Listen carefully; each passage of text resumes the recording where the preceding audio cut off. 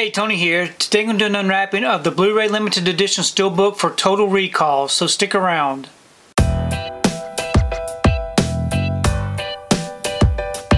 So today I wanted to do an unwrapping of the limited edition Blu-ray Steelbook for Total Recall. Here's the front, and here's the back. If you'd like to check out these special features, you can go ahead and pause and do so. I'm going to go ahead and remove this from the wrapper and we can take a closer look at this Steelbook.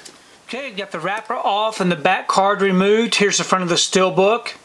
It is a lightly glossed Steelbook. No embossing or debossing. Really simple image there. And then here's the back, which looks amazing. I really like the way that looks. We open it up. We have our front and back together. Very nice. On the inside it does come with a digital code and our one Blu-ray disc with some disc art. And we do not have any inside artwork, which is unfortunate. But overall I think this is a really nice looking Steelbook.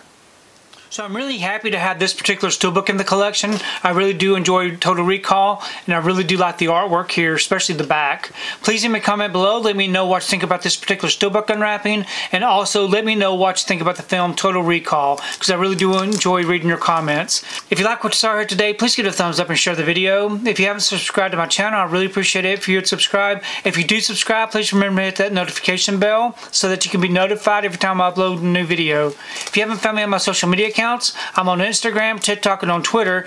And if you'd like to find out what I've been watching, you can find me over on Letterboxd. I do have links below. But thanks again for watching, and we will see you next time.